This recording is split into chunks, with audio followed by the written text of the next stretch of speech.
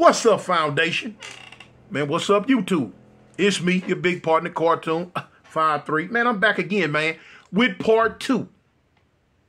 Man. I know y'all been sweating this one. I know y'all been sweating. And I'm putting this one out before the comments even been made. You know, I'm making this, y'all know how I go. I'm making this video before part 1 had even been put on YouTube. So I have not even got a chance to read whatever the comments was going to say in part 1. But I'm going to get right into it, man. So now I say, you know, I had to have in detail, what did he do? You know what I'm saying? Because when this hit the fan and we all group up the whole court, hey man, it's gonna be a wing ding saraka raka. And you know, all your ducks gotta be in order, all your T's gotta be crossed, your I's gotta be dotted. You know? Cause this type of thing here is gonna bring major violence upon someone's head. So anyway, I asked him, I say, what'd he do? I say, and don't leave nothing out. So Lil Mama proceeded to tell me everything that this individual had been doing with him now, in detail. And I'm knowing he's not lying because, like I told you before, the dude had some old rumors on him anyway already from years ago. And then everybody knew that he had been dibbling and dabbling with Lil Mama anyway. So now when Lil Mama started telling me, man, everything that this dude had been doing, I'm like, I explain to him, I say, now you know you're going to have to say this in front of more people. Because now what it is, now once those type of charges been brought, you got to bring his accuser in front of him. You know, you got to bring the punk and to up and say, you know, hey man, look, you did this with me, you did that, da da da da da. That got to be done. It ain't no way around that. That's why I told you it get tricky at Mickey. Like a lot of times the homosexuals will lie because they know that is the procedure. And a lot of times, y'all know how it is, man. A dude know he done did something wrong, but now what he gonna do, he'll try to attack to throw it off. Man, you know, man, I'll kill you out. You know what I'm saying? Knowing the whole time, man, this boy ain't lying on you, man. You know what you did. You know you did this. You know? Okay. So anyway. Now, Lil Mama knew how this go. He knew how this was gonna go. So he like, man, you know, I done said it now to him. I'm like, all right. So now, poker out the, man, what? Bump some poker. I ain't thinking about no poker. None of that. We got a problem here, y'all. Houston, we have a problem. Okay, so I jumped up from the table and I bounced. Now I'm going to get the Crips. I'm gathering everybody up. I'm like, hey, homie, come here, cuz. Hey, man, go get everybody. Man, what's up, man? Go get them all, homie. I say, but don't get such and such. We don't want such and such in there just yet. Not just yet. So, you know, time going on, you know what I'm saying? Boom. So all the Crips that was in that block, we eased over into a cell and we packed up and grouped up. And I brought the charges. Hey, man, look, Lil Mama said that such and such, they did such and such and such and such. They were like, what? What? Now, you had some dudes in there that wasn't shocked one bit. Like, man, I'm talking, you had some dudes in there that was with the, man, I knew that fool, man, was whoop, whoop, wop, wop, and wham, wham, wham. All that type of stuff go to coming out. You know what I'm saying? So, you know, that's why you got to be real judicial about the situation. Because, you know, a lot of times dudes be having hidden hate toward each other and all type of crazy, funny bunny shenanigans going on, you know? So, hidden agendas and stuff. So now they was like, hey man, well, we got to hear this. I'm like, I know. So I say, cuz, go get Lil Mama. Send one of the little homies. He come back with the boy. I said, man, listen, tell them what you just told me. He put it out there. He said it. So now everybody like, what? What? All right. Now, remember now in prison, I tell you all the time, ain't no secrets. Ain't no secret, especially with something like this here. When you got 15, 16 dudes moving to one area and they all represent the same thing, people gonna notice this. People gonna see this. And so somehow, some way, word got back to the certain individual who I don't want to name, that hey man, all the Crips up in such and such cell, man. Well, you know what's up.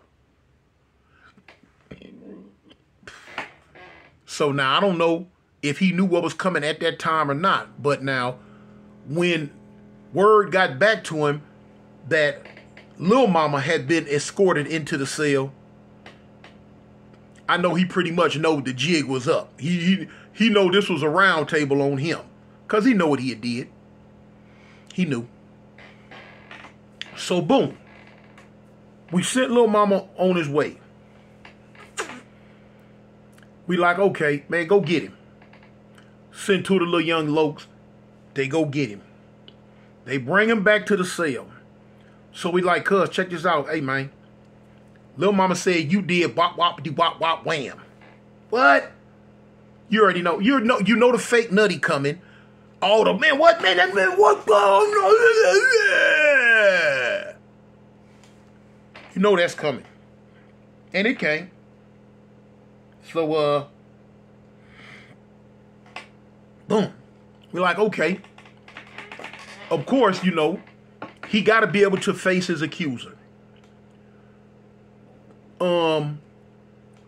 Send somebody to go get Lil Mama. Lil Mama got to come in here and say this in his face. Dude, the little homie come back and say, cuz, he ain't coming. What's up, man? He's scared. What? Man, send somebody else. He come back, cuz he ain't coming, he's scared. Boom. I say, hold on, cuz y'all hold on, I'll be right back. So I go to get him.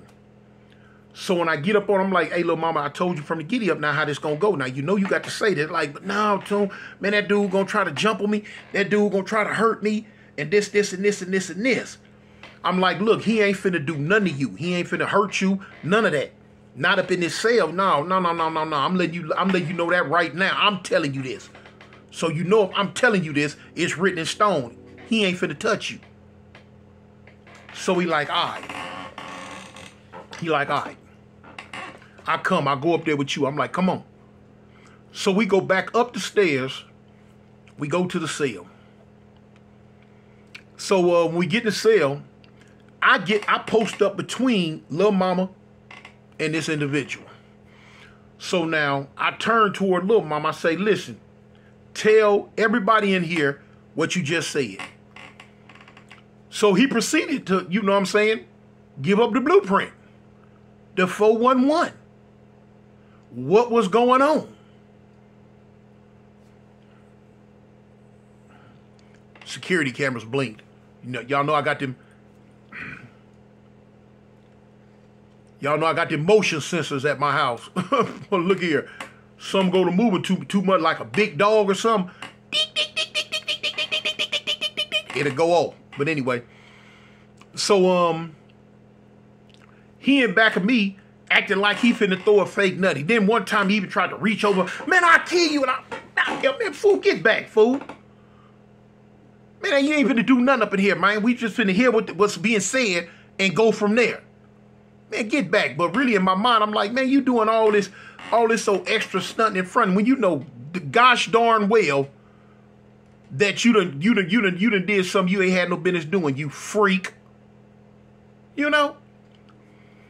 So boom. Once Lil Mama said what he said, put him out the cell. Okay. So now, at this time, because you got dudes standing up on the toilet, standing up on the sink. You got 2-3 dudes sitting on the middle bunk. You got dudes standing up on the bottom bunks, which is a big rock. They standing up. Man, fools putting on gloves and, you know what I'm saying? Oh, it's finna go down in a real way. Man, you finna get beat beyond recognition, boy. No comeback from this. So, now this is the thing. Like, cuz, what's up, man? So, you know, he like, man, cuz, man, that whole line, man. I'm telling you, man, that whole line. Put it on the set he claimed. Now it's other dudes in there that claim that same set. They like, huh, what you put it, what? They like, come tell you on such and such and such and such. Now, then I stopped him in his tracks. I say, hold up. I say, before you go any farther, I say, don't put that on Crip. Man, Big Toon, cuz I can put it on Crip. I said, look, I say, don't. I say, please don't put it on Crip. Now you done put it on your set. But don't put that on Crip, because I told y'all how I was in there. You put some on your set, that's on you and whoever else running around there claiming that set. But if you put it on Crip, now you have directly involved me in this. You have directly involved me in this. Because Crip is universal. So anyway, now dude's like, man, well, what you gonna do, man? Man, that hoe says you woo.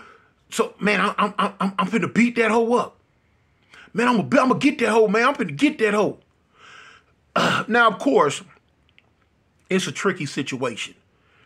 Because now we, as a gang, we really just don't want to take the little homosexual boy word like that. Just, you know what I'm saying, over Crip word. We don't just want to do that. So now here it is. Here it is.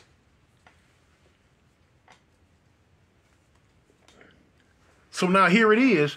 It's like, okay, off the rip, y'all know we got to get a Crip a benefit of the doubt because he one of us. We got to give him the benefit of the doubt. But the cold part about it, it's hard to give a person the benefit of the doubt when you feel in your soul, when you feel in your spirit that what they denying, they're lying. That what was the charges that was brought against that person are real and they're true. But still in all, he came up under the Crip banner, so therefore he was going to get the Crip discount. So we like, man, look, all right. Now, this is the reason why I tell you a lot of the homosexuals won't admit to when they doing something with a dude that they ain't got no business doing and it hit out. A lot of homosexuals, they know, because, you know, this is their lifestyle. They selling their body. They making money in there. This is what they doing. But now a lot of them won't even mess with dudes if they a gang member. Because if they messing with a dude that a gang member, when it hit the fan that the wrong thing that happened, the first thing that the dude is gonna do, because he's part of something, his people gonna tell him, hey, well, man, go kill him. Go stab him, go beat him up, go do something. You know what I'm saying? And even if the dudes know they done did the wrong thing, they gonna go do it because they trying to save face. They trying not to be persecuted. So now, boom. So we tell them, hey, man, you got to go straighten your face out, homie. You got to go do the snap. If that whole line on you, cuz, man, you better go wreck that whole bad. That whole got to go. He like, I got it. I got it. I got it. Man, somebody give me a knife. The cold part about it, didn't nobody want to give him no knife. Go get your own knife. You know what I'm saying? Because really the consensus was, fool, we don't trust you no more. Foundation Nation, man. Tell y'all, get y'all them cups, man. Get them cups made, man. Now the consensus is on the low, man, ain't nobody trusting you, man. Ain't nobody finna give you no knife. But anyway, so he like, man, boom. So now you got a time limit on, hey, man, this need to be done before lockdown tonight. Need to be done before lockdown tonight. Okay, cool. I'ma handle it. We disperse. Later on that night. No. It wasn't even later on that night. The first incident took place. I say about an hour later, about 2 hours later, no, about an hour later, the yard had opened up. And so dudes was out, you know, outside basketball, whatever they was doing. So he called himself going on the attack. He run up in the cell on Lil Mama and slam the door. Boom.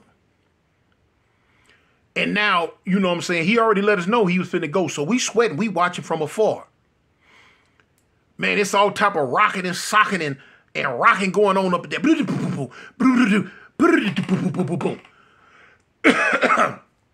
So little mama hollering, oh, oh, oh.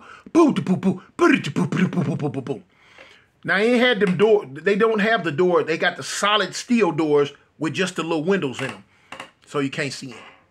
So now, all of a sudden, you know, stuff at the bottom. You can see feet. I mean, you know, shadows of whatever. And, you know, all of a sudden, some type of cleaning material, you know, shot from up under the door like they might have stepped on a bottle and it bust and shot out the, you know what I'm saying? So, you know, they put on a good show. They put on a good show. So now all of a sudden the door come open. Boom. So the end of it, the dude that we talking about, he come out the cell. Yeah. Yeah. Lie on me like that. Yeah. He go across the hallway.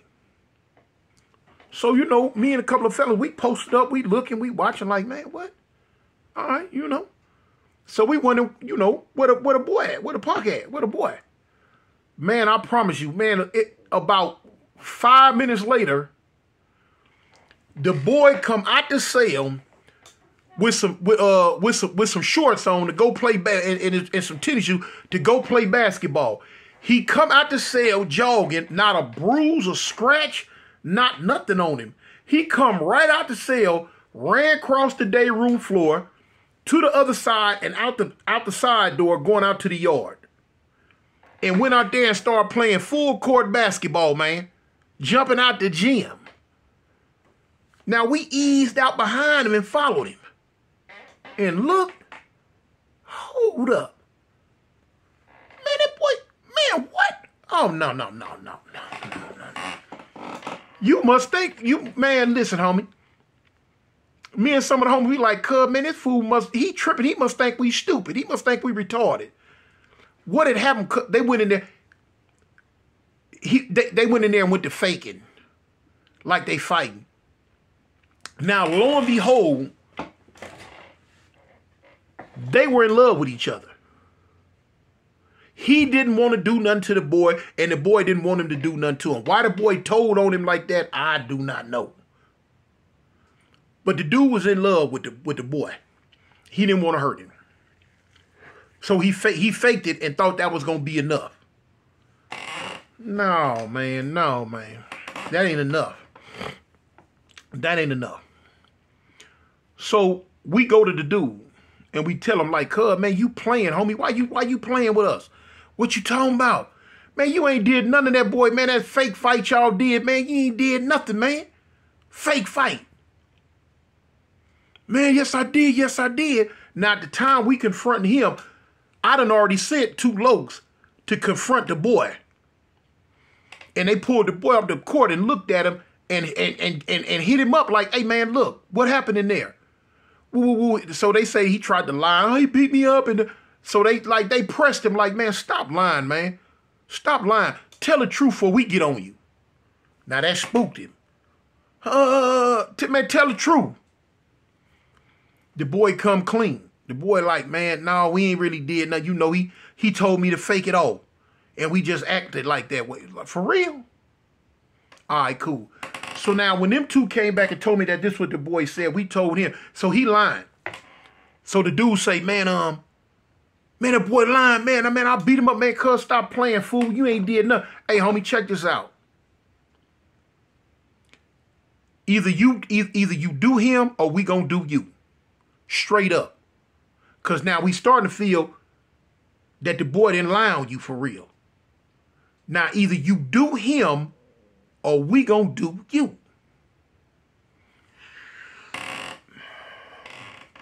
Now, he said, man, all right, okay. Now, by him just coming out of nowhere saying, all right, okay, that was enough right there to prove that the boy ain't lying on you. All this was true. All this was what? You know, fact over fiction. But he said, all right. He said, all right. We said, we ain't going to wait all night. You better have them before lockdown. Lockdown at 10 o'clock. Boom. Okay, so time goes on. Later on that night, Me and a little partner, I'm gonna say his name. I'll say his name because he cool. Me and a little homie named JoJo. JoJo, he crip out of Birmingham. We sitting in the upstairs shower. The shower got the window, but it was an old defunct shower. Wasn't working no more. Just got the glass. We sitting up in there. So this dude, he comes to us. He say, man, I need a knife. Like, I ain't got no knife. In the back of my mind, I'm like, fool, I'm not giving you my knife. You ain't finna go tell on me. So he asked JoJo. He's like, man, cub, man, give me a knife. So JoJo tell him, look, man, I ain't got no knife. He say, man, but I want to, hey, man, you better figure it out. He said, you better figure it out. In fact, JoJo stood up. He was sitting on a mop bucket that he had turned over upside down and sat on it while we was sitting there talking. But while we was talking, he was spinning the wheels on it and the whole wheel it came off. So he remembered it and he told the fool, he like, man, matter of fact, man, he took his two fingers and bam, popped the wheel up out of it. And told him, man, you better take that, man, and do something. Do whatever you gonna do. So the dude took it and left. He took it and left. When he hooked it up the way he wanted it to be hooked up, we watching. Boy, you got Crips all on this tier and all on this tier. We beamed down because it was in a downstairs cell. We watching. We like, man, what this fool gonna do? Boy, you better do something. We gonna tear his tail up. Gonna knock his brains loose. He go up in the cell. Boom. And boom the door. I'm going to end this one right here, man. Y'all going to have to catch part 3 because it's going to be a part 3. You know what I'm saying? It's going to be, I'm going to end it at part 3. So y'all stay tuned, man. Boom. I'm out.